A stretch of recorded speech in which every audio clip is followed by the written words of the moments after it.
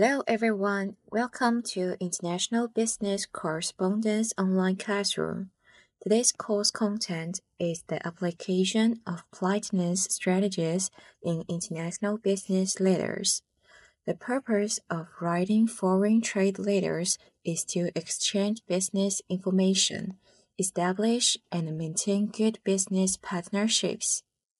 To write an appropriate foreign trade letter, one usually follows 7 principles: clarity, completeness, conciseness, concreteness, correctness, consideration, and politeness.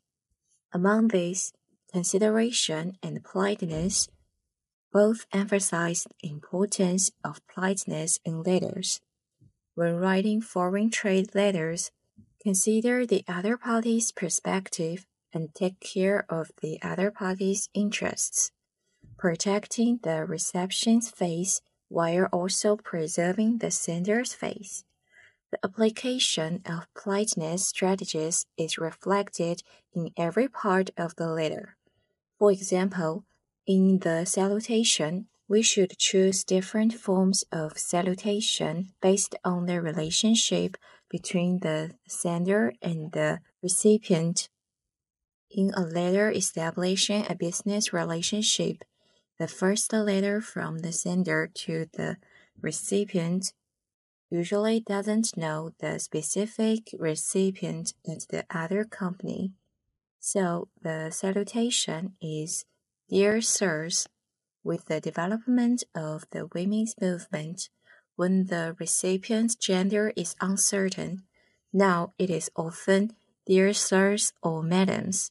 In the second or third letter to the same recipient, the sender should know the recipient's name, so the salutation becomes "Dear Mr." or "Dear Miss," plus the recipient's last name.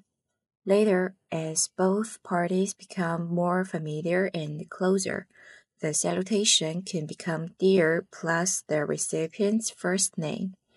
As seen, the relationship between the letters parties determines the use of the salutation. In example 2, the first sentence uses attention to the other party's interests and complements two politeness strategies. The second sentence uses a conciseness-seeking strategy. The third sentence uses a promise exchange strategy.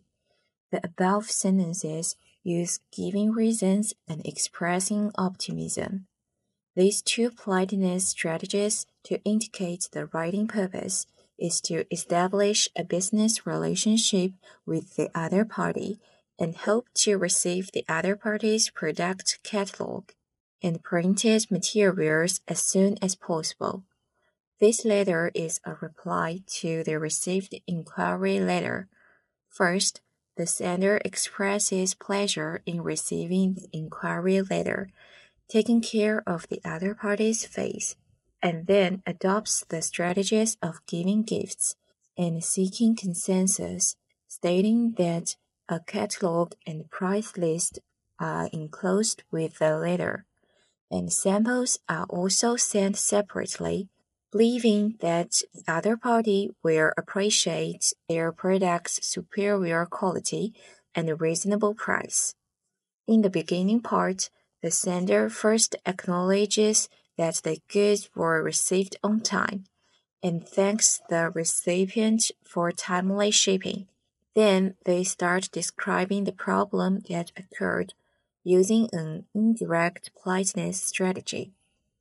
The above is the application of politeness strategies in international business letters.